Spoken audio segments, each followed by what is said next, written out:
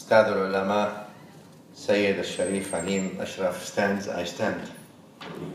It's only adab that we follow and respect our senior mashayikh and ulama. I cannot sit when he stands. Bismillah ar-Rahman ar-Rahim, alhamdulillahi rabbil alameen. والصلاة والسلام على سيدنا محمد سيد الأولين والآخرين وعلى آله وأزواجه وأصحابه أجمعين ورضي الله عن تابعيهم بإحسان إلى يوم الدين وعنا معهم برحمتك يا أرحم الراحمين. أما بعد فالسلام عليكم ورحمة الله تعالى وبركاته. وعليكم السلام ورحمة الله وبركاته. إن أصدق الحديث كتاب الله تعالى وخير الهدي هدي محمد صلى الله عليه وسلم. So I'd always like to start with the book of Allah subhanahu wa ta'ala, not only tabarrukan, but also because the book Kitabullah ta'ala, as Sayyidina Abdullah ibn al-Abbas, Habrul ummati wa bahruha, radiyallahu ta'ala anhuma, used to always say, Kitabullah la tanqadi ajaibuh. The book of Allah subhanahu wa ta'ala keep giving wonders and wonders and wonders. Subhanallah, Subhanallah. يقول ربنا عز وجل بعد أعوذ بالله من الشيطان الرجيم بسم الله الرحمن الرحيم ولقد كرمنا بني آدم وحملناهم في البر والبحر ورزقناهم من الطيبات وفضلناهم على كثير ممن خلقنا تفضيلا. This ayah means in general, this verse in the book of Allah subhanahu wa ta'ala means in general, وَلَقَدْ كَرَّمْنَا بَنِي آدَمَ, which means, Allah is telling us, which means, we have honored the offspring of Adam. All offspring of Adam. We have honored the offspring of Adam. وَلَقَدْ كَرَّمْنَا. Karamna means we've given takreem to the offspring of Adam. وَحَمَلْنَاهُمْ فِي الْبَرِّ وَالْبَحْرِ وَرَزَقْنَاهُمْ مِنَ الطَّيِّبَاتِ. We've given them all rizq. Yani if you behave, Allah gives you rizq. If you don't behave, Allah still gives you rizq and sustenance. Yani rizq is not taken away because you don't behave. As long as you live, Allah subhanahu wa ta'ala, the creator, willed for you to continue living, He will continue providing you sustenance and provision. وَلَقَدْ, so this is mawsula bil-adamiyya. This has to do because simply you are Adam, you are the children of Adam, the father of all humanity. So when Allah says وَلَقَدْ كَرَّمْنَا بَنِي آدَمَ وَحَمَلْنَاهُمْ فِي الْبَرِّ وَالْبَحْرِ وَرَزَقْنَاهُمْ مِنَ الطَّيِّبَاتِ, and then Allah says وَفَضَّلْنَاهُمْ عَلَى كَثِيرٍ مِّمَّنْ خَلَقْنَا تَفْضِيلًا, and we have given them tafdil. Yani tafdil means we favored them. We favored the children of Adam. Yani we favored the human beings over many things that we have created. The meaning of the ayah. Allah subhanahu wa ta'ala created many things, but He favored the children of Adam over many things that He subhanahu wa ta'ala created. Now, the point I'm trying to drive here is very simple. Al-unsur al-adami, al-unsur al-insani, the human as a human entity is honored in the book of Allah, regardless of background. Just because you are the child of Adam, Al-Quran al-Kareem affirmed dignity, worth, and honor to every single human being by virtue of being a human being, simply, irrespective of background, ethnicities, creeds, cultures, etc. As if what I'm trying to say is, as if the Quran is telling us, we may be different colors, different backgrounds, different ethnicities, different creeds, but at the end of the day, we are one people. كلكم لآدم وآدم min turab. All of you are from Adam. وَلَقَدْ كَرَّمْنَا بَنِي Adam. What kind of takreem? How did Allah honor the children of Adam? Well, number one, by creating everything for them. وَسَخَّرَ لَكُمْ. Look at Al-Quran Al-Kareem. Allah says, وَسَخَّرَ لَكُمْ. جَعَلَ لَكُمْ. خَلَقَ لَكُمْ. What does that mean?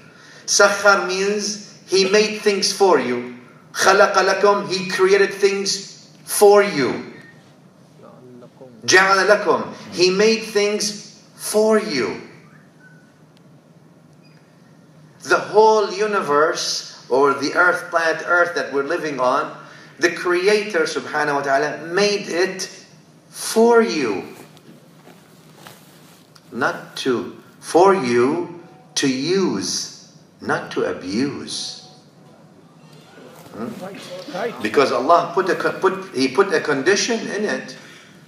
استعمركم فيها. He asked you to contribute to it, not to destroy it. He asked you to leave it as a better place than when you came into it. That's why Allah subhanahu wa ta'ala asked us في القرآن الكريم, said بسم الله الرحمن الرحيم لقد كان لكم في رسول الله أسوة حسنة. In the Prophet sallallahu alaihi wasallam you have an example, the best of examples, right? What is the example about the Prophet sallallahu alaihi wasallam here? النبي الكريم صلى الله عليه وآله وأزواجه وصحبه وسلم came over 1400 some years ago to a place that used to be called the Arabian Peninsula. Today it's 9 countries. Back then it was the Arabian Peninsula, but mind you, it was probably more than 9 countries because it was ruled by tribes. Tribes, qaba'il, used to rule wherever they rule.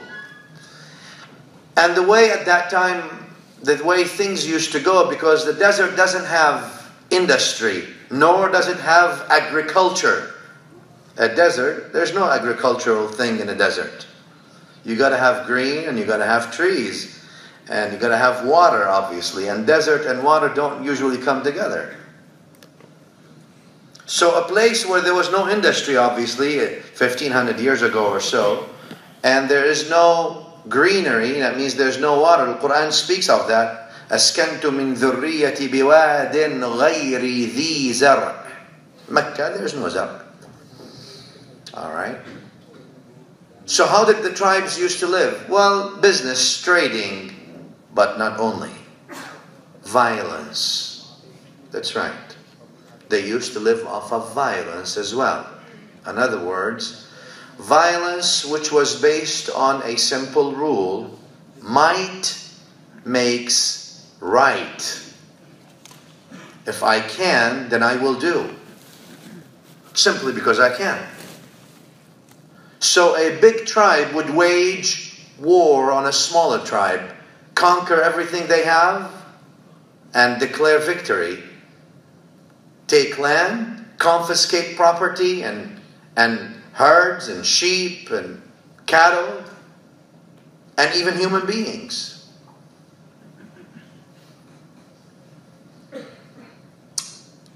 And Nabi sallallahu alayhi wa sallam emerged in a situation or in an environment where the Arabian Peninsula entirely, with all its tribes, was locked for decades in wars and violence and counter-violence. Violence and counter-violence. They would fight over a line of poetry for years. You said the wrong thing to me. No, you said the wrong thing to me. It was the law of jungle, because might makes right. That's the law of jungle. But we all know that our Prophet ﷺ and all the prophets that Allah sent, they came with something very significant. It's the power of logic, not the logic of power. That's why Allah subhanahu wa ta'ala did not give the prophets nuclear weapons to kill those who did not believe in them. or their message.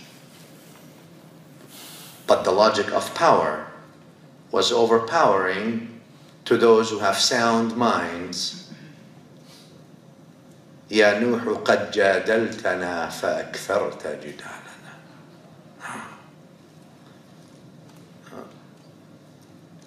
ولئن سألتهم من خلق السماوات والأرض ليقولون الله فأنى يؤفكون. There's no argument. وجادلهم بالتي هي أحسن. That's the quwwah of the mantiq. That's the power of logic, not the logic of power.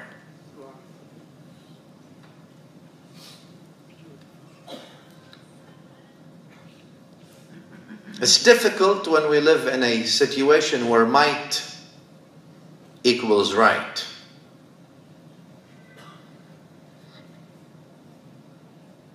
Al-Quran Kareem did not want us to stoop to levels of lower forms of lower forms of life.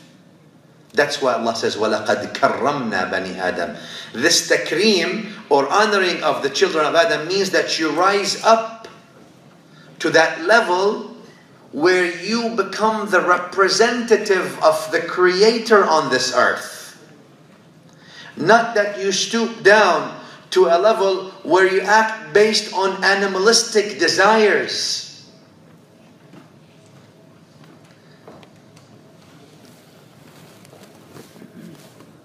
There has to be a change.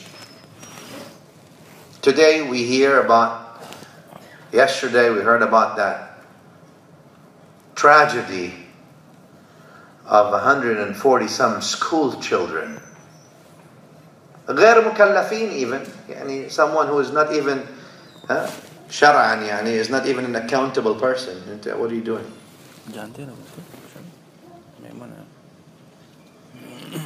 And the days before, a few days before, about the tragedies in Sydney, Australia, and.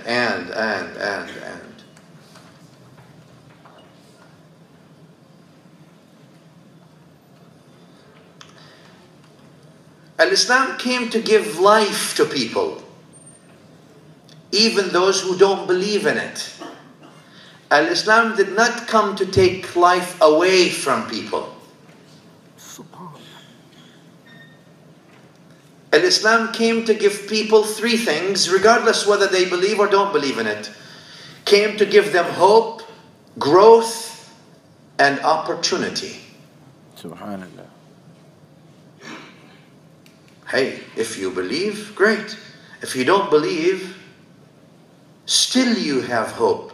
Still there's growth. Still there's opportunity. And still the Prophet ﷺ remains continuously ongoing all the time as a source of unconditional compassion unto you.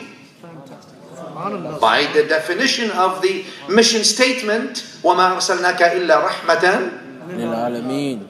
That's a verse in the book where Allah subhanahu wa ta'ala, the Creator, puts the mission statement for the Prophet ﷺ's whole message. What is your mission statement, Ya Rasulullah? We have sent you but as unconditional compassion to the creation. Rahmah here means unconditional. Unconditional compassion to the creation.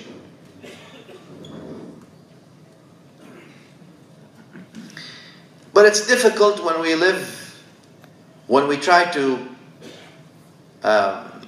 live in a world of jungle and follow the rules of jungle. Al-Islam came to bring people up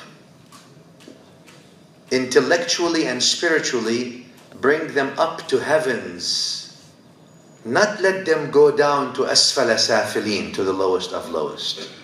No, Islam wants you to rise intellectually and spiritually. That's why Allah says, وَلَقَدْ كَرَّمْنَا بَنِي آدَمَ. We've given takreem. We've honored the children of Adam. How did He honor them? Enough that He equipped them. Number one, He gave them sakhra. He gave them all these things for them. Earth for you, all these things for you. He gave you everything. Even if you disobey Him, He still gives you. Isn't that honoring you? Absolutely. Alright, how else did He honor you? By giving you the freedom of choice. Let me now borrow the Maturidi line versus the Ash'ari line. And you have a choice in doing what you do. Obviously your choice is created and you are created. But you have a choice. You can smile to people or you can frown to people. Your choice. What are you going to do? That's why you're accountable. Taklif comes because of this.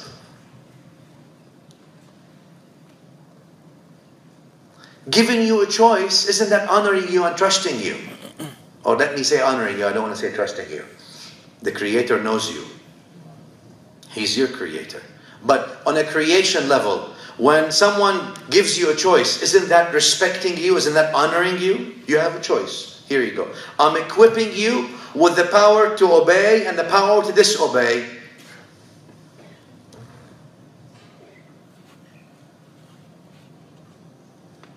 No. He honored us as a creation with more. What? See, the human being is a complex compound in a sense. Part of you is clay. You are clay. Because the human being comes from clay. Clay is what? Sample of earth. You belong to earth. All of us belong to earth. And if you sample earth, the soil, if you sample the soil and you sample your blood, you'll find the ingredients in your blood right in the soil. Potassium, calcium, iron. You got them there. You're just a walking earth, but there's something different about you also. Allah says, فَإِذَا سَوَّيْتُهُ وَنَفَخْتُ فِيهِ مِنْ رُوحِي فَقَعُوا لَهُ سَاجِدِينَ. Now this human being, the meaning of the ayah, when this human being is created, the very first human being, and Allah says, وَنَفَخْتُ فِيهِ مِنْ رُوحِي, and I decreed the ruh, the soul, into this clay. Now first it's clay, but see, clay does not move by itself. There is a Rabbani order of a soul to be in this clay. So, there is something earthly in you, which is the clay. And there is something heavenly in you, which is the soul. And therefore, if you succumb to your clay, you might go down all the way. And if you rise to your soul, you'll go up all the way. That's the sir in where Allah says, فَقَعُوا فَإِذَا سَوَيْتُهُ وَنَفَخْتُ فِيهِ مِنْ رُوحِ. Not only taswiyah, not when Adam is created completely. No. وَنَفَخْتُ فِيهِ مِنْ رُوحِ. Once I decree that the soul, which is min amri rabbik. يَسْأَلُونَكَ عَنِ الرُّوحِ قُلِ الرُّوحُ مِنْ أَمْرِ رَبِّي. وَمَا أُوتِيتُم مِّنَ الْعِلْمِ إِلَّا قَلِيلًا. Ruh, the soul is something only Allah knows. We don't know what the soul is. But it's something heavenly, that Allah subhanahu wa ta'ala, something very, very transparent, something very beautiful, something that sometimes tries to tell you, don't do this, this is the wrong way. This is the wrong thing. But then your intellect, your aql starts now becoming the hijab. No, let me intellectualize and rationalize this. No, right? No. That's why the Sufis, they call this sir. You hear قَدَّسَ اللَّهُ سِرَّهُ, right? Sir. This is the secret in the human being. And this is the one that Allah subhanahu wa ta'ala أضافها إلى نفسه تشريفنا لا تجزيئا وتجزئة والعياذ بالله. Allah subhanahu wa ta'ala is not subject to that. لكن وَنَفَخْتُ فِيهِ مِنْ رُوحِي. Once I'm finished with the creation of Adam in a way that's suitable to Allah Jalla Jalaluhu, وَنَفَخْتُ فِيهِ مِنْ رُوحِي, and I decree the ruh to go into him, then, O angels, أيها الملائكة, فَقَعُوا لَهُ سَاجِدِينَ. Then you make sujood to him. What are you making sujood to him? As a clay? No. You're making sujood to him now because there's that ruh that Allah ordered, that soul that Allah ordered to go into that human being.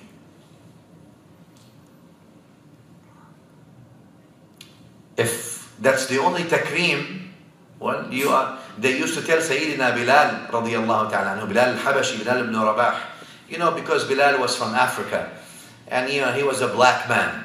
So they used to, some people who still had some, unpolished ideas, they would look at Bilal and say, so, I am from this tribe and this qabila and this qabila, so who is your father? Which is your qabila? Who is your father?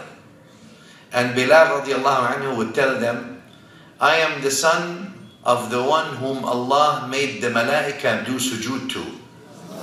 That's my father. Who's your father now? Huh? My father is the one who the angels made sujood, prostration to, by the order of Allah. That's who my father is. Alright. This takreem, this honoring of the human as a human being, just because the human being, by virtue of being a human being, Al-Islam emphasized this so much. That's why Al-Quran al-Karim went to say,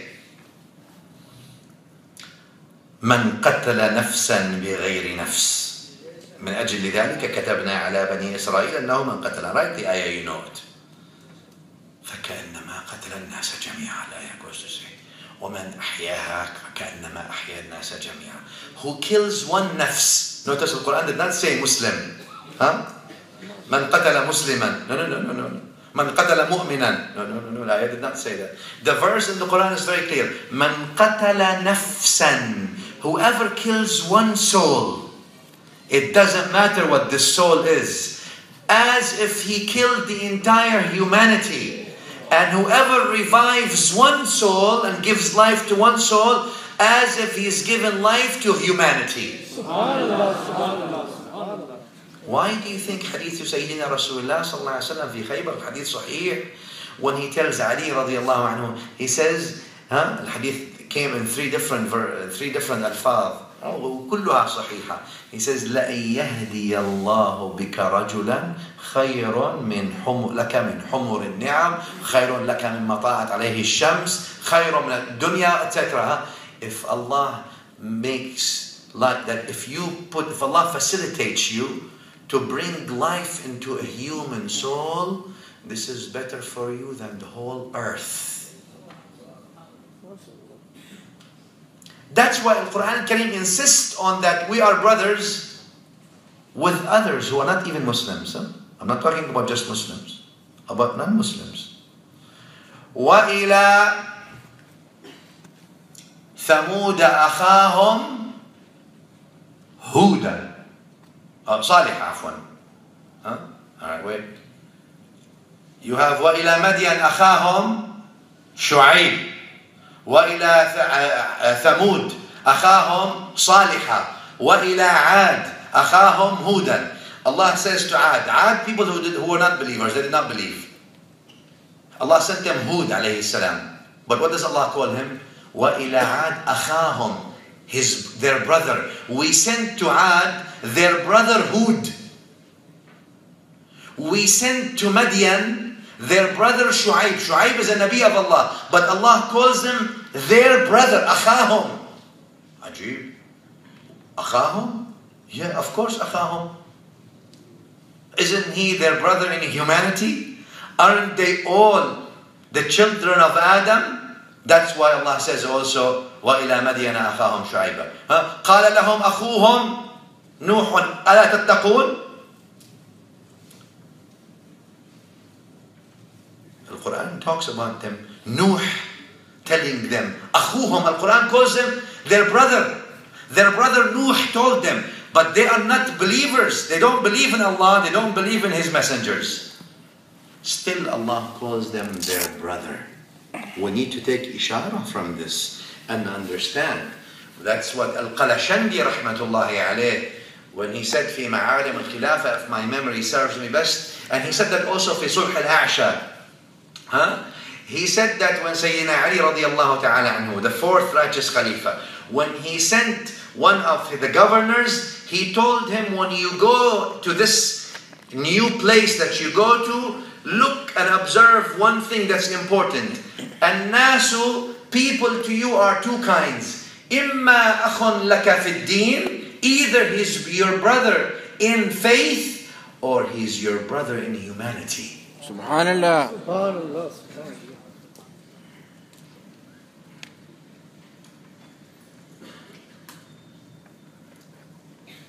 Therefore, this is from the Qur'an. Let's go to the Sunnah to see the value of human life.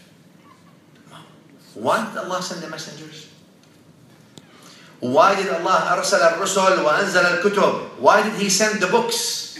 Why did He reveal the revelations on Jesus, Isa, or Musa, Moses, or Ibrahim, Abraham, or Nuh, Noah, or all of them? Why did He send the messengers? For what? For the Anbiya only? What's the maqsad of the Risala entirely? You ask all the usulis, the scholars of usul, they'll tell you Sa'adatul Insaniyya. The reason Allah sent the messengers and sent the messages is to bring happiness to humanity.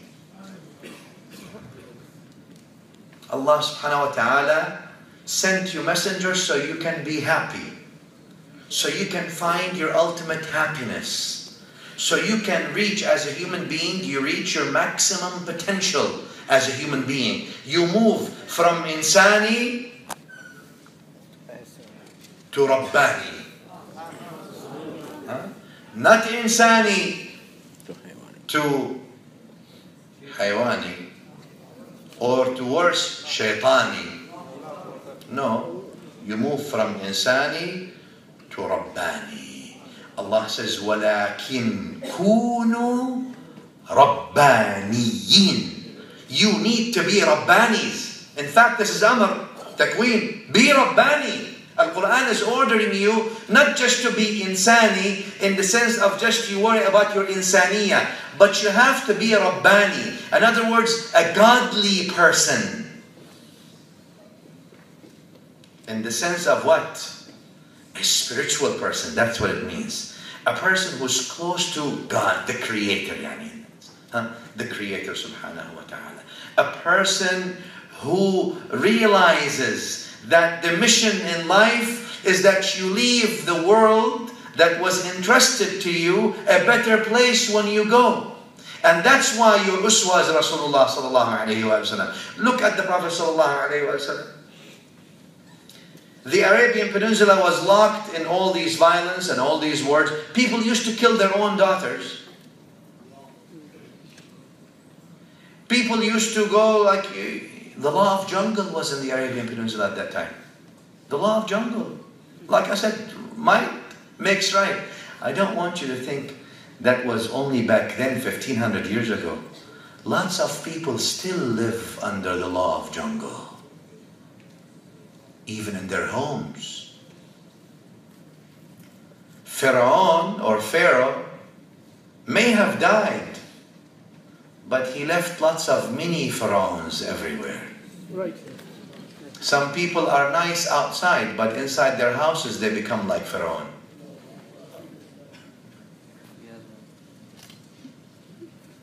يحضرني يعني في هذه, it comes to me now that I'm talking about this, الإمام الدميري رحمة الله عليه صاحب حياة الحيوان الشافعي. Let me tell you the story. I don't like to tell stories, you know, but I'll tell you the story, it's okay. هذا الإمام الدميري in his book حياة الحيوان, he says this. He says there was 3 people or 3 animals. A lion, a hyena, and a fox. A lion, a hyena, and a fox. They went hunting. طبعا the lion is the king of the jungle. So they went hunting, they caught a cow, a sheep, and a chicken.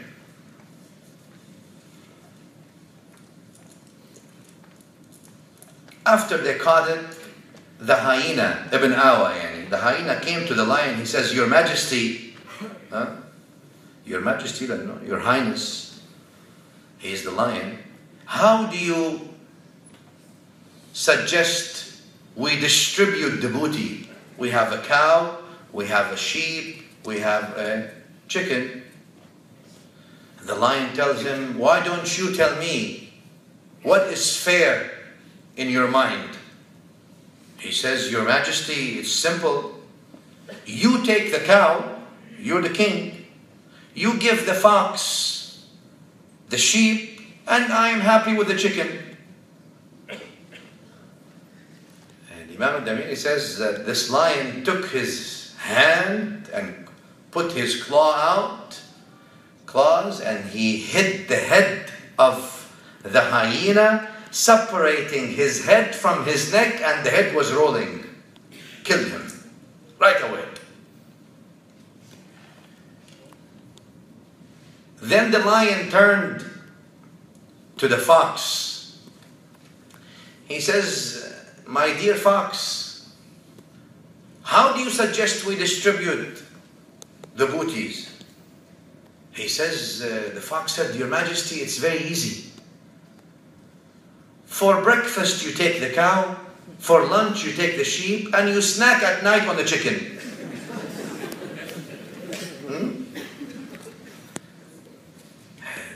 The lion said, Ajib, هذا الفهم, this adala, this understanding of justice. Where did you get this understanding of justice from? Where did you learn to be so just? كيف تعلمت هذا الفهم العدل? Where did you learn how to be so just? He says, علمني رأس ابن أوى. You see the head of the hyena? That's how I learned.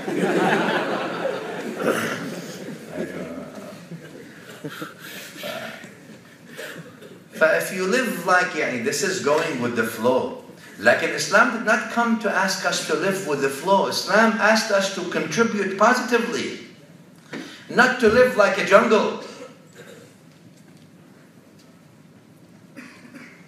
Islam did not ask you to give Allah what is left. Today people give Allah what's left. And their money, what's left. And their time, what's left. Whatever it is, they give them whatever is left. Allah wants you to give what's right, not what's left. That's why He says, Bismillah ar-Rahman ar-Rahim, لَن تَنَالُوا الْبِرَّ حَتَّى تُنْفِقُوا مِمَّا تُحِبُّونَ. You will never achieve piety until you spend from that you love most. Quantity and quality. Not just quality, quantity. Why do you think Sayyidina Siddiq radiyallahu ta'ala anhu wa ardah, أول الخلفاء الراشدين وكبير الصحابة وأكبرهم رضي الله تعالى عنهم وأفضلهم, why do you think he became a Siddiq? Because he was talk? Or actions were louder than words? لَن تَنَالُوا الْبِرَّ. Don't think that we can change if we haven't actually transformed our hearts. No way. We're lying to ourselves. Don't think that you can give Allah what's left over, and you think we can fool Allah. No. It doesn't work that way. إِنَّ اللَّهَ طَيِّبٌ لَا يَقْبَلُ إِلَّا طَيِّبًا. It's a basic rule, all of you know it. Sometimes we just choose not to see it. Going back to the topic, let's see how Nabi Mustafa sallallahu alayhi wa sallam treated the human being as a human being. Al-Hadith اللي في صحيح Muslim comes to me always. Not only Nabi sallallahu alayhi wa sallam was Sahaba radiyallahu anhum standing up for the janazah of a Yahudi janazah was coming by, stood up. Hadith fi Sahih Muslim. I'm not talking about a Muslim that you disagree with them, like today. No. A Yahudi's janazah was going by, funeral, and Nabi sallallahu alayhi wa alihi wa sahbihi wa azwajihi wa sallam stands up. They said, قالوا يا رسول الله هذا يهودي. This is a janazah of a Yahudi, and Nabi sallallahu alayhi wa sallam tells them, أليست نفسا? Isn't this a nafs?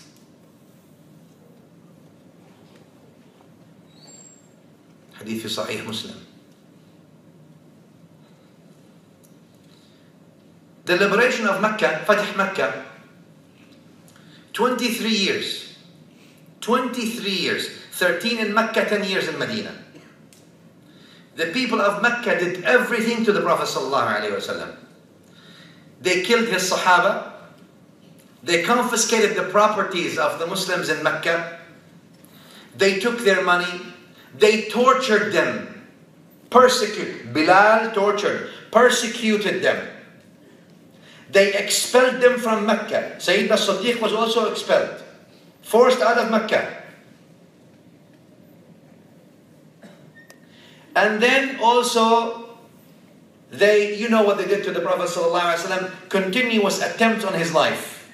Until the last day, where they went and hired so many, 50 people, 50 young people from 50 different sub-tribes in Quraysh, so they can kill the Prophet ﷺ. Continuous daily attempts on his life.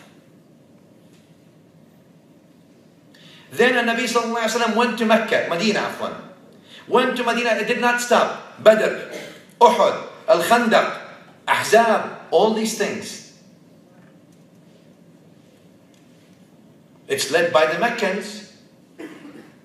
And Nabi ﷺ eventually goes to Mecca, and those people still holding out. Many of them are criminals. What does he do? Oh, if you see the picture, according to the authentic riwayat, Tabarani وغيره في روايات حسنة, to say the least, some of it are صحيحة, where you see how the Muslimin were going into Mecca, liberating Mecca finally. Thousands of people, brigades, every qabila from the Muslimin, they have their flags, and they're going to Mecca, marching in. Hatta sometimes there's the brigade of the Akabir of the Sahaba. Abu Sufyan was with al-Abbas and Abdul Muttalib. He sees people coming and they're looking. He says, who are these people? They're with the swords and everything. He says, they call them the Red Death, al-Maut al-Ahmar. Be careful. He comes in, what does he do? What does he do to all these people that held out to the last minute? اذهبوا فأنتم الطلقاء. Go, you are pardoned. Subhanallah. Go, you are pardoned.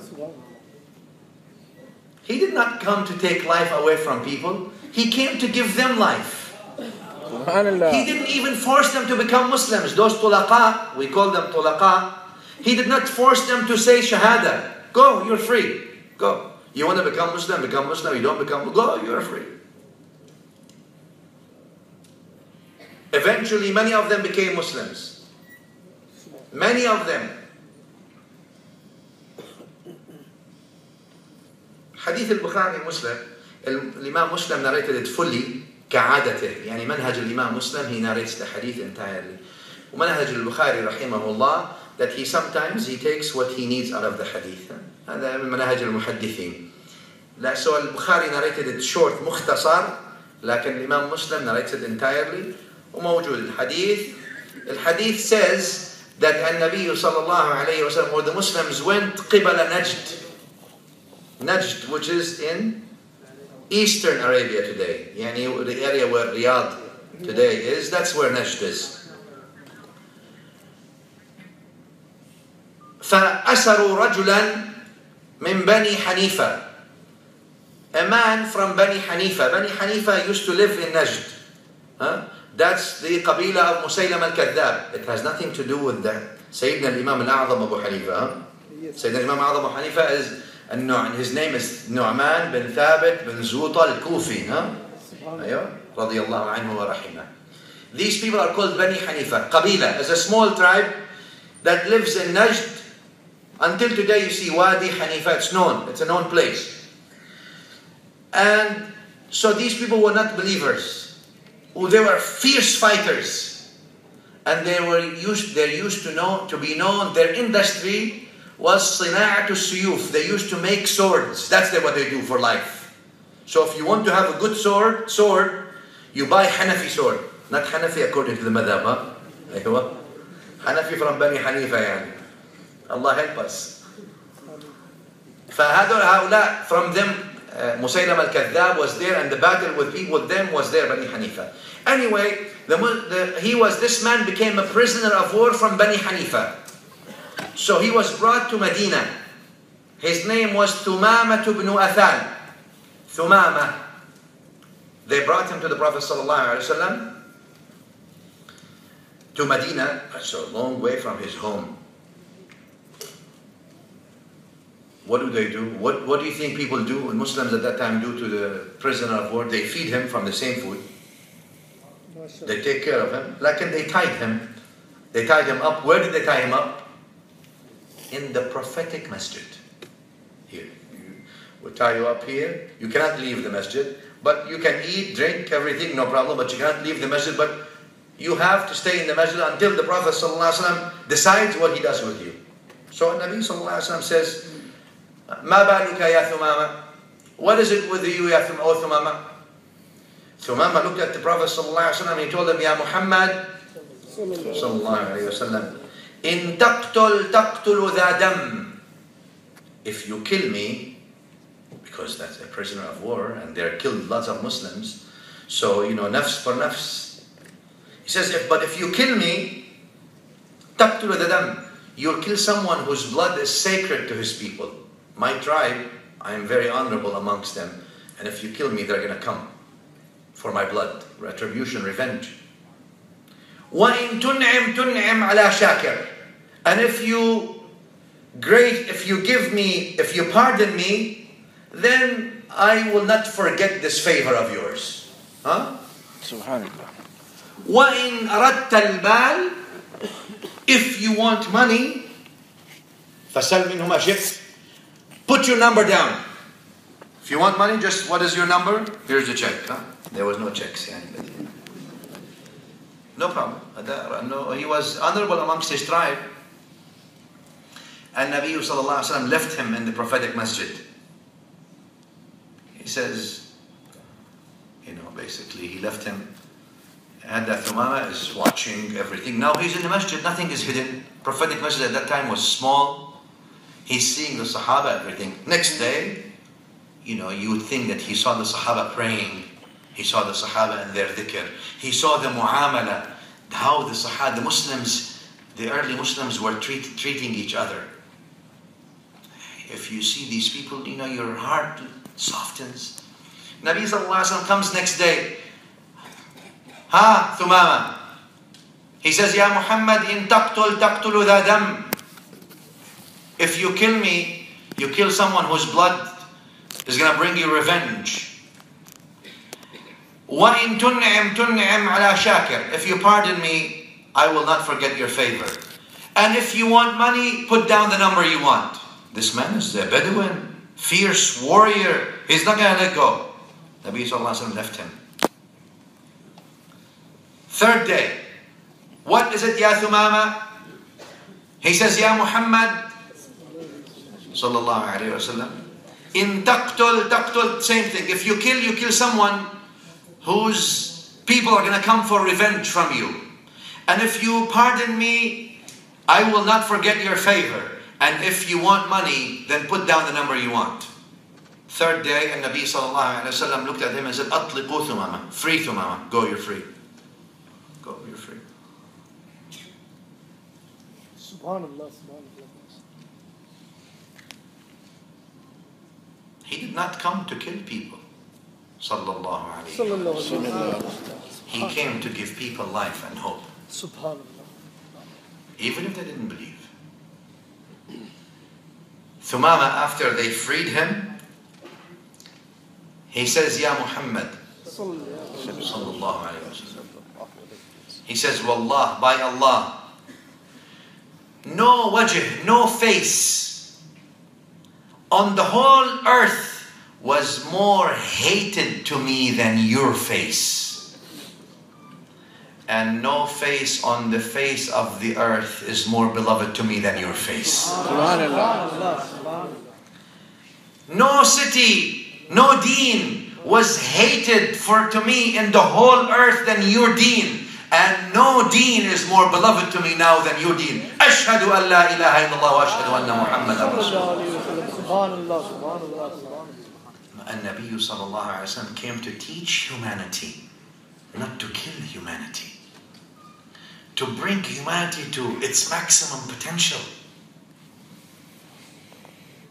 To show us a lesson.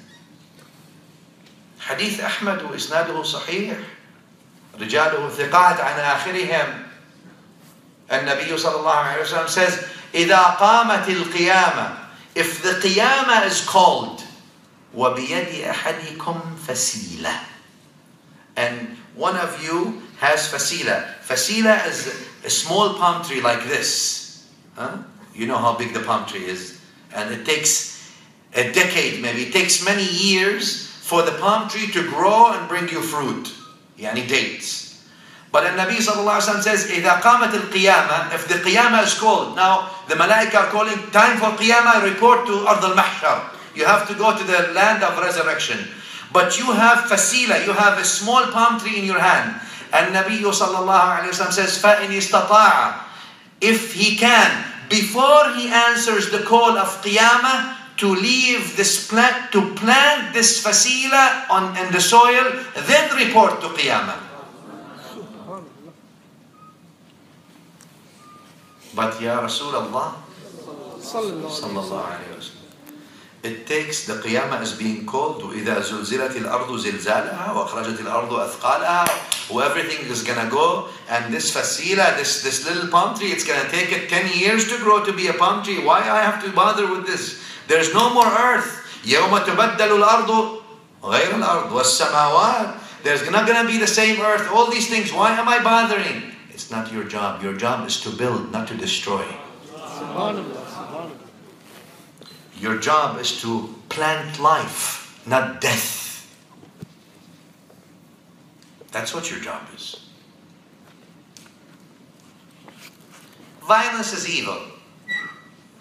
Let me finish with this. And evil is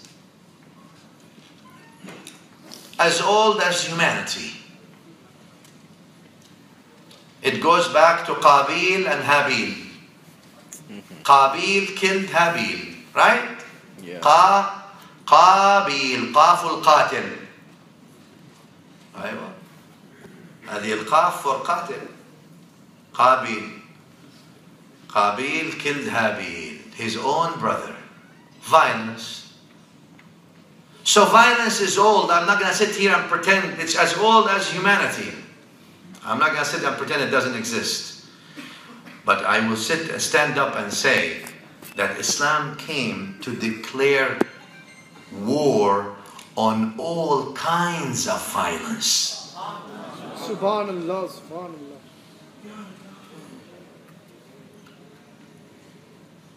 Violence is not native to a faith. Definitely not the Islamic one. It's not consistent with its ethics or values.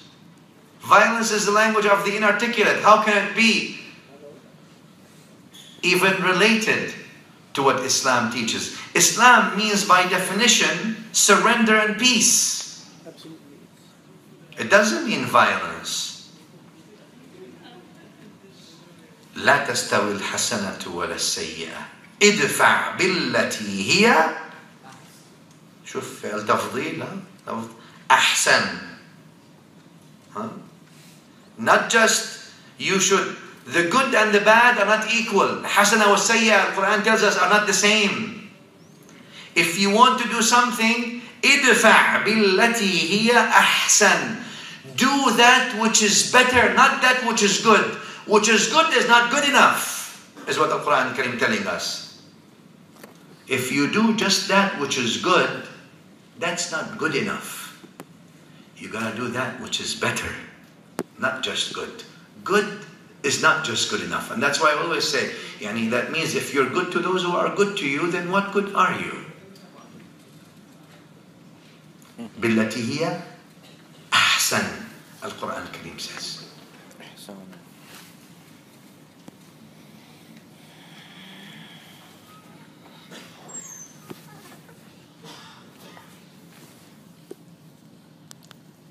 When we look at violence today, it's deeply rooted in a concept I call verbal violence. Physical violence is only a manifestation of verbal violence, of teaching and preaching hate towards others whom we disagree with or people disagree with. Violence does not come without verbal violence first. And that's why I always think that verbal violence is much more lethal than violence, because that's the premise upon which actual violence takes place. Those who erect walls of hate under the banner of love, or those who erect walls of hate and verbal violence under the banner of mercy, those who think that unity must mean conformity, versus if we learned anything from the Sahaba, may Allah be well pleased with all of them, as in Bani Qurayza, you know the issue. Some of them prayed Asr immediately, some of them delayed Asr till after the Asr time. If we learn from the Sahaba al-Kiram radiallahu anhum ajma'in anything, we learn that we can look at one thing and see it in two different ways. Unity does not mean conformity. That's a cult culture. And we don't run cults, we run a deen. We follow a deen rather than establish cults. It's not about a cult culture. The saved sect is the one that's trying to help everyone else go to Jannah, not the one that's trying to lock everybody else in Jahannam.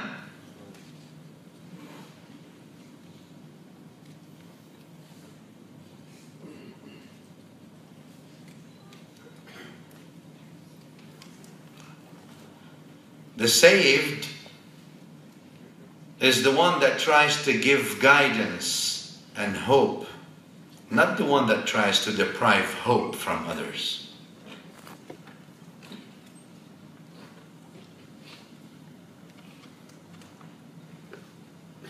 I don't really believe that violence and religion come together in any way, because the essence of our religion is peace.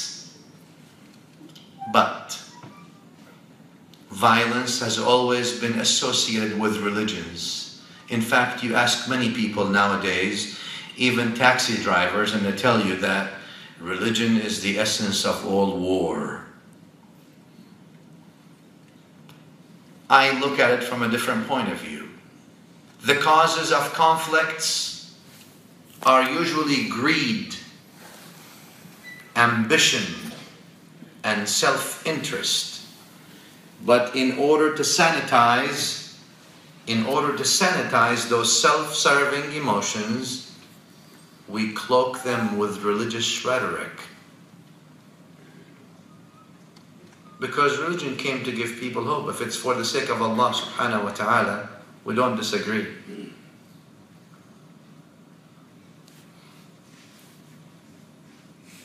There has not been any time in history, in recent history I mean, not in history entirely, but in recent history, where the voice, the merciful voice of religion has been so sorely needed. Because when you have preachers and orators and maybe scholars, I don't think scholars would do that, they should not. When they start acting like some sectarian politicians, praising, always singing the praise of their own group, and showing scant regard to anyone else that disagrees with them, even little, when they are on their pulpits, rarely speak of unconditional compassion, but they make secondary issues and abstruse doctrinal formulations as the true standard of true faith. Ladies and gentlemen, that's a cult culture, not Islamic, prophetic approach.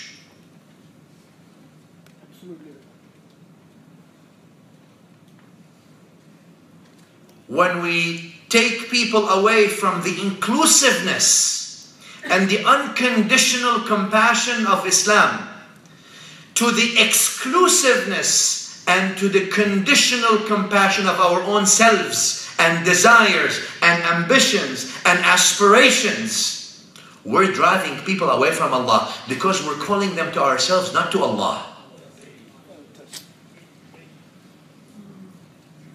That's not the message of the Prophet ﷺ. I always say there's this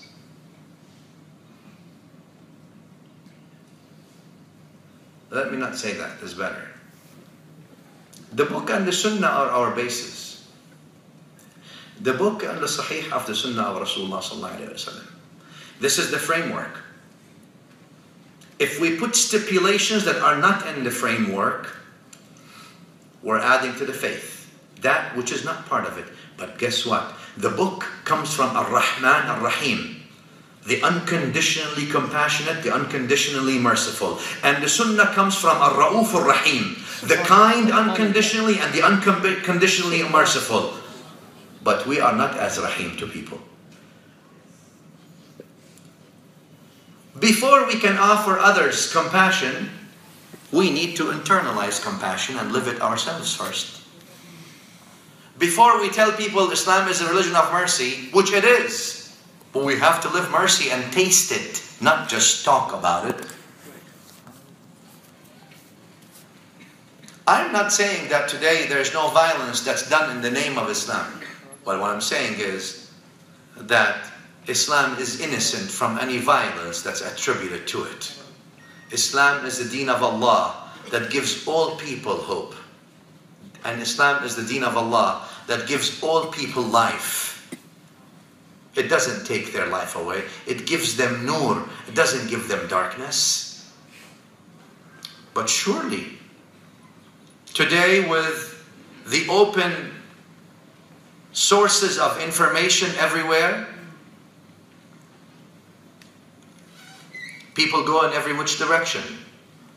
Because we have changed our deen, or I always like to say we have dwarfed, yani taqzim. We have dwarfed our deen from a holistic, prophetic approach to rituals, not spiritual. Do, you're good. Spiritual, forget about it. There's no need for spirituality. Today, we say, perfect your salah. And that's good, and we must perfect our salah. How about perfect our mahabba to Allah? No? Oh, that's not important, just perfect your salah. You think your salah is going to get you to Jannah? You think your siyam is going to get you to Jannah, even if you perfect it? You think your hajj is going to get you to Jannah, even if you perfect it? You think all your ibadah will get you to Jannah, even if you have perfect ibadah? Never. What will get you to Jannah is the mercy of the Creator, subhanahu wa ta'ala. Doesn't mean you don't perfect your ibadah. You must perfect your ibadah. But you see, in Islam we learn, and Nabi Akram sallallahu alayhi wa alihi wa azwajihi wa sahbihi wa sallam taught us that we must perfect our a'mal, our deeds, and once we perfect them, we belittle them and put them behind us. Why? Because it's not the amal that will get me close to Allah. If I see the deeds in front of me as perfect, those very deeds become hijab and a veil, veiling me from being close to Allah. I see that I am doing something. In fact, you need to look at who are you presenting this deed to, not how perfect your deed is. If you look at yourself, how perfect your deed is, you might find it very perfect. But when you look that you're presenting this deed to Allahu Rabbul Alameen, then no matter how perfect your deed is, it becomes imperfect. Master your deeds. Forget them. Perfect your deeds, but never rely on them. Because the reliance on the deed is the sign of losing. you perfect your deed and rely on Allah. Subhanallah. Not on your deed. Subhanallah. Subhanallah. Not on your amal. So today we perfect our madhar, our zahir, and we perfect our a'mal. Like we forgot to perfect the fundamental thing in our faith, which is unconditional rahmah, unconditional compassion. The mercy, the message of Rasulullah sallallahu alaihi wasallam is all about unconditional compassion. Where's that perfection of that message? The love of Allah. Where's the perfection of the love of Allah? يُحِبُّهُمْ وَيُحِبُّونَ وَالَّذِينَ آمَنُوا أَشَدُّ حُبًّا لِلَّهِ. Those who believe, Allah tells us, the meaning of the ayah, have more love for Allah. I'm not talking about lip service. Everybody says they love Allah. Maulana, leave the lip service alone. Lip service, mashallah, we can sell kalam from here till New York. Kalam is cheap. Talk is cheap. No, I'm talking about your daily priorities. And where is the mahabba of Rasulullah sallallahu alayhi wa sallam? Subhanallah. It's not slogans. The mahabba is not slogans. The mahabba is transformation. You become Muhammadi, not in your looks, in your heart. Subhanallah. In your soul. Then it reflects on your looks. Then it doesn't matter what you have on your looks, you still look Muhammadi. Subhanallah. Subhanallah. But the problem today, we dwarf our deen into rituals and slogans and, colors and shi'arat. يعني الدرق تسمع. You hear about طحن, you hear طحن ولا ترى طحينا. You hear something, but there is nothing coming out. Like the car, you turn it on, but you're not moving anywhere. You're spending petrol and you're spending battery, but you're not moving. You got the looks, but you don't have the real, the essence. People who are drawn towards violence from the Muslims, obviously that's bad because violence is evil. But that tells you something else. It's not about us condemning violence all the time. We need to condemn violence. But that tells you also that we need to offer alternatives. So people don't go to these evil places. You see, when the masajid don't offer alternatives, when we as in homes, don't offer spirituality, when we dry our deen and make it only ritual, not spiritual, then these young people are going to start looking for ways out. Because they're not getting it from the masajid, for example. I'm not saying that means the masajid not giving it. No. I'm just saying in extreme examples. Then they're going to look for different sources. And they're going to lose. Because when you commit violence, you lose your dunya and you lose your akhirah as well. You lose in the dunya and you lose in the akhirah, both.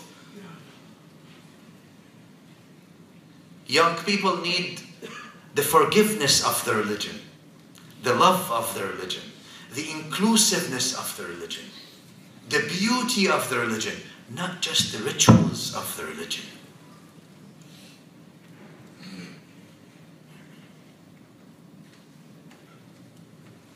And Nabi sallallahu alayhi wa sallam, when we talk about violence, or terror, I don't like the word terror, it's too painful. Violence. Because violence has many, many kinds of things. Many different levels in it.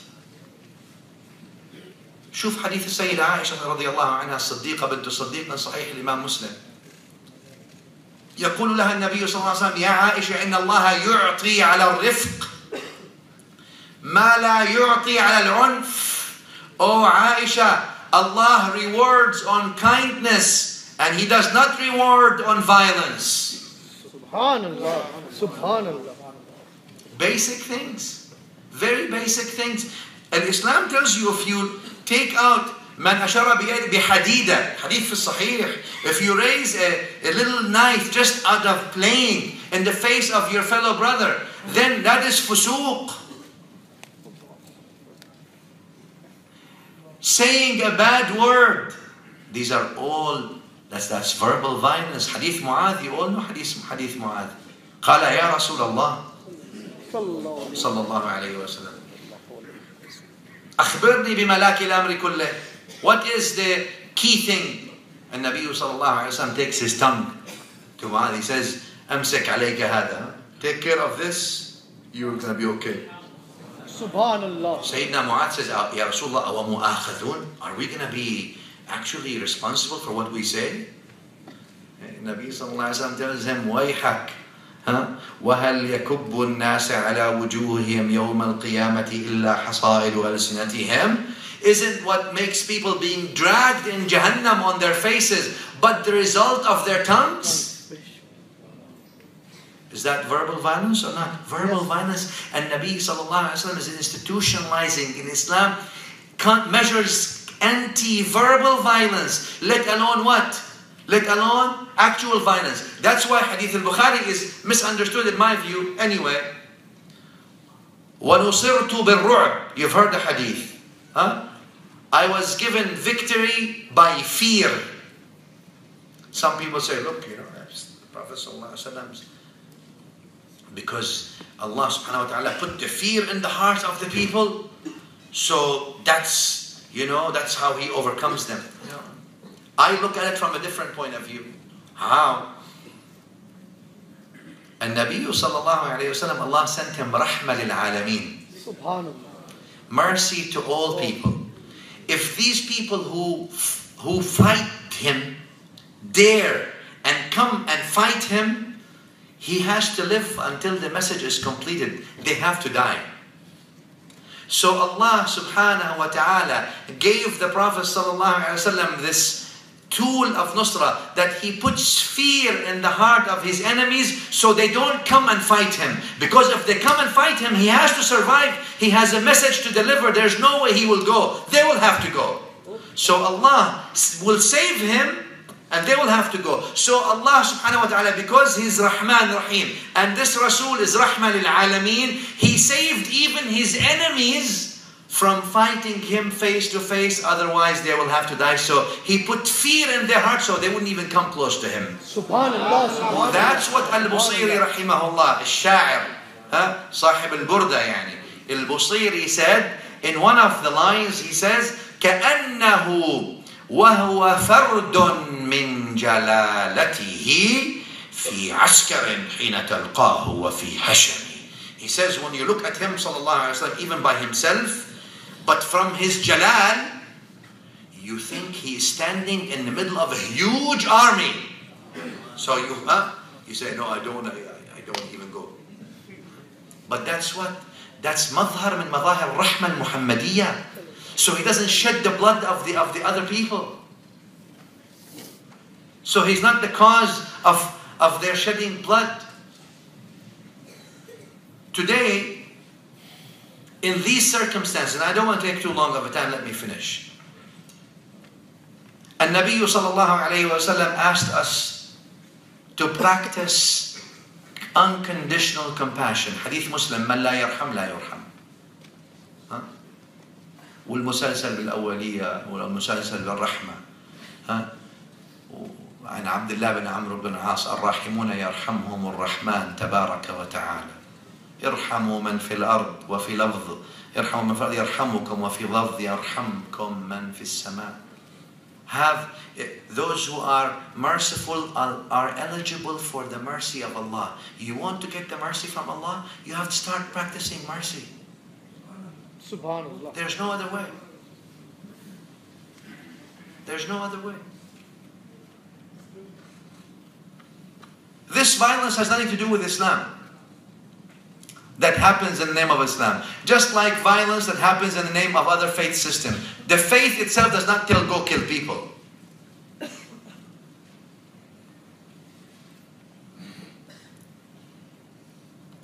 We have to be careful from those who actually say we need to hate, we need to kill, we need.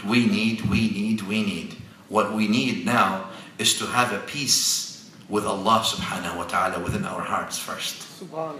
We need to correct ourselves first. We need to have peace with Allah subhanahu wa ta'ala and stop displaying public disobedience with Him subhanahu wa ta'ala, and then maybe we should carry out our da'wah work properly, the Muhammadan way. sallallahu ala sahibi. He tells us compassion is that we work hard to alleviate the suffering of every human being. That's what compassion is. That's what ar-Rahma is. Rahma is that you work hard, tirelessly, to alleviate the suffering of your fellow creation.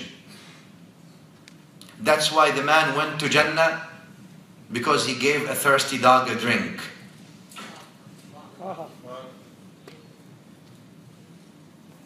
It's a creation. قالوا وفي ذلك أجر يا رسول الله قال في كل كبد رطبة أجر. Hadith al-Bukhari. They said, Ya Rasulullah, giving a thirsty dog a drink, there is ajr Jannah? He tells them, في كل كبد رطبة. He didn't say only to be good to the Muslim. في كل كبد. In every living thing that you help, there is a reward. Subhanallah. This is the deen of Islam. You here in India, I mean, you know, Sultan al-Hind, Sayyidina Mu'in Chishti rahmatullahi alayhi. What was his message? Hate? Today, some people act as if they are the gatekeeper of Jahannam. And those they don't like, they just enter them and yell, go, go, go, go, go. And then they close the door and they throw the key in the ocean. Khalas, no, that's it. As if Ridwan works for them, Malik works for them. You know, we don't, you know, well, you better worry about your own destiny. Religion cannot be, any religion, cannot be forced onto people. Among the ikram of the bashariyah from Allah, قوله تعالى لا إكراه في الدين. No compulsion in religion. Why? Religion is something, right here you have to be convinced, لأنه هي قول بالجنان قول باللسان وتصديق بالجنان. You have to have tasdeeq in the heart, and nobody knows the heart but Allah subhanahu wa ta'ala.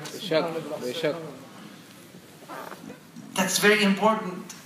So Allah subhanahu wa ta'ala then, He gave us this thing, this beautiful faith, to bring people, to bring ourselves first before people. To transform ourselves first, to be Rabbani people, to be Muhammadi people, to be people of unconditional compassion and love. That salah of yours that you make, the salah and that zakah that you make, that prayers of yours that you make, that brings you closer to Allah. It's not just lip service. No, no, no. Your heart, you are Rabbani. You become close. You are filled with love. You're oozing with love everywhere. You're oozing with rahmah. You're flowing with compassion onto everything around you. Why do you think the Hadith al-Hakim, Musahhah al-Hakim, rahimahullah, fil Mustadrak, when that humurra, when that bird came running to the Prophet sallallahu alaihi wasallam, one bird came running to him, all of a sudden, and a bird started talking to the Prophet sallallahu alaihi wasallam. As-Sahaba, they were, what's going on here? And Nabi sallallahu alaihi wasallam says, "Man faja'a hadhi bifarkhayha?" Who took the children of this bird amongst you? Hadith sahih, They said, they said, Ya Rasulullah, I did. One of them said, I took them. He says, return them. Subhanallah. Subhanallah.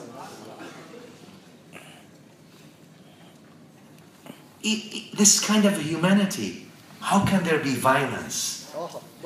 الحديث اللي رواه الإمام الشافعي في مسند ومروي حديث حسن to say the least,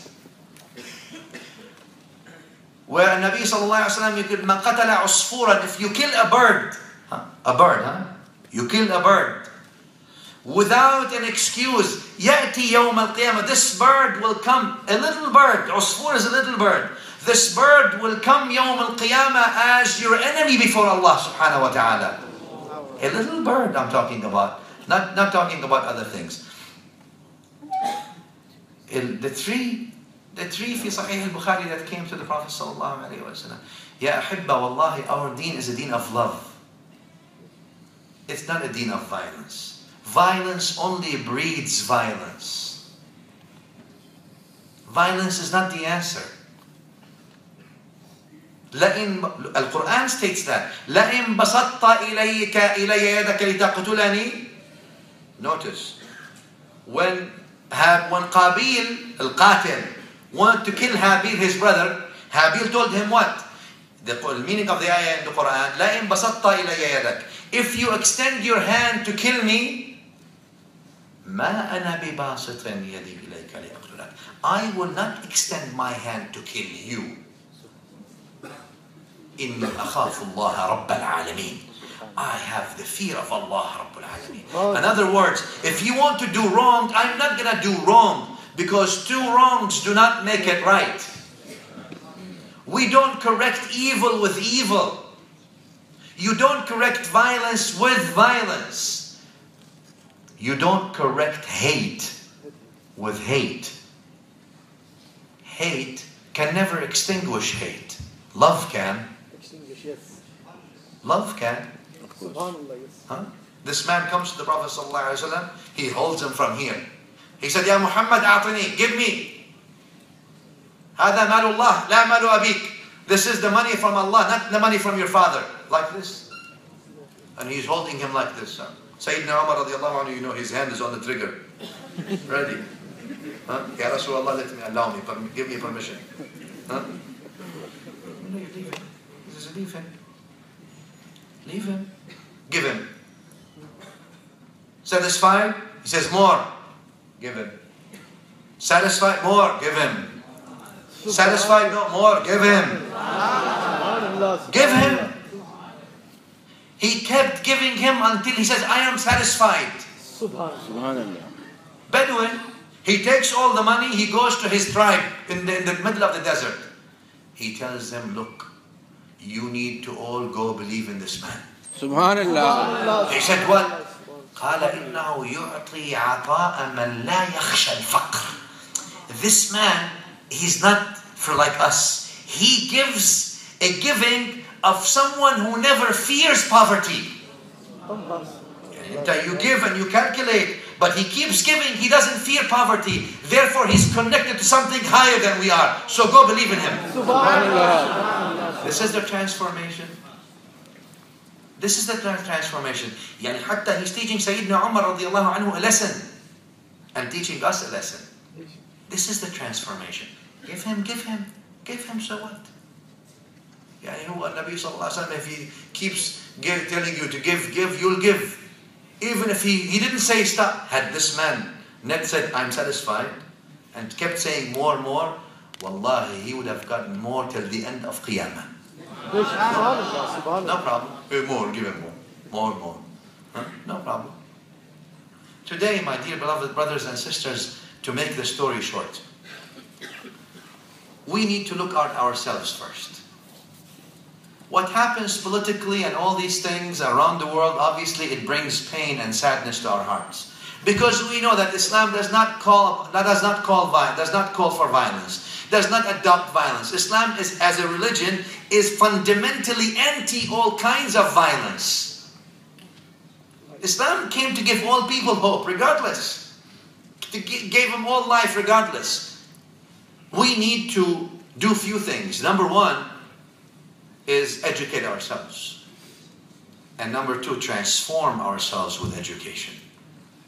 So that Islam that we carry needs to be transforming of us. We need now collective tawbah as an ummah, not just as an individual.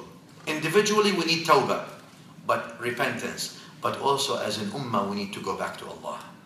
So that there is islah of our hal. So we can change. Allah can changes our things. Because if we don't go and do tawbah, it's not going to happen. That's one. Number two, we need to educate our youth and restore back the concept of spirituality, which is ihsan, into the teaching. If some people don't like the word tasawwuf, use ihsan. Use ihsan, ya akhi. Ihsan came in the book and the sunnah, no problem. The point is not the word. The point is what's beyond the label. But we need to restore spirituality, because that's what it is. The main theme of our faith is how to be a good person. I remember when we were at the university studying, and at the feet of our mashayikh, rahmatullahi alayhim, studying, the first thing they told us, we're not trying to make you a scholar as much as we're trying to make good human beings. Scholars, ilm, anybody has, but good human beings, not everybody have. Not everybody can bring. That's why the job of the Anbiya was what? Tarbiyah. Tarbiyah of people. Not just information as knowledge. Today we think the job of the Anbiya was just disseminating knowledge. No, no, no, no. Disseminating knowledge or giving information, that's only one part. It was building the human character. Right. Building, and that's the biggest mu'jiza of Rasulullah sallallahu alaihi wasallam. Among the biggest. Why? Today, it takes you, if you have a son or a daughter, it takes you 20 years to give them tarbiyah, and at the end sometimes you say, I failed. There's no adab, there's nothing. And Allah help us in nowadays world. 20 years you're doing tarbiyah and education and putting values and upbringing and everything. After 20 years, lost case. And Nabi sallallahu alayhi wa sallam in 23 years built a generation of people. Tens of thousands of Sahaba. He gave them tarbiyah. Tens of thousands of Sahaba. He gave them tarbiyah. He made them, Sayyidina Umar radiallahu anhu, from being a giant and a big, powerful man in Jahiliyyah, to man when Allah is mentioned and somebody tells him, a woman from the Awam tells him, Ittaqillaha ya Umar, fear Allah ya Umar, Umar starts crying. Tarbiyah, transformation. If nothing else the Prophet ﷺ did but to transform people, to give them this tarbiyah. And I'm not talking about people who are born in your home and you had 20 years to give them tarbiyah. I'm talking about grown men. He gave tarbiyah to people who are educated and were grown and had upbringing. It's very easy to teach people who are untaught. It's very difficult to tell people unlearn what you learned and now relearn again. And Nabi sallallahu alaihi wasallam still taught a whole generation, and they became among the luminaries and the best of generations. That's a mu'jiza. That's a mu'jiza. Try to do tarbiyah of one person in 23 years here. Full-time job. Do tarbiyah of one person, 23 years. Let me see, let's do it. Can you make it like one of the Sahaba? Like even one? That's the azama of Rasulullah sallallahu alaihi wasallam. He transformed people to be Rabbanis. Today we have that transformation missing because our deen today is not transformation anymore. We made it only information. Learn, khalas. MashaAllah, you are now very good. Information that doesn't lead to realization, and transformation is nothing. Google knows more than you. If it's about knowledge, Google knows more than you. And me and all of us combined. In that sense. We have a responsibility, especially you here in India, because you live in a society that's diverse. You've got lots of different people with you. It's multicultural. To transform yourself and bring back the old ways of the Indian Sufis. Sultan al-Hind, Maulana Mu'in-Din radiyallahu anhu, qaddasa sirrahu wa rahimatullahi alayh. The love that he brought. What was among the main things that Sayyidina Shaykh Mu'in-Din used to say? Love for all, malice towards none. None, yes. Come, whoever you are, let me give you love. Love for all, malice towards none. Unconditional mercy for all, malice towards none. Compassion for all, malice towards none. People today need love. They don't need rituals. Today we don't live in a world of rituals anymore. You have technology and everything. People need true love. They don't need shakl. They need jawhar. They need insight. We need to start internalizing that love. And I believe mercy and violence are opposites. Like light and darkness. If you turn the light on in a room, darkness runs and escapes.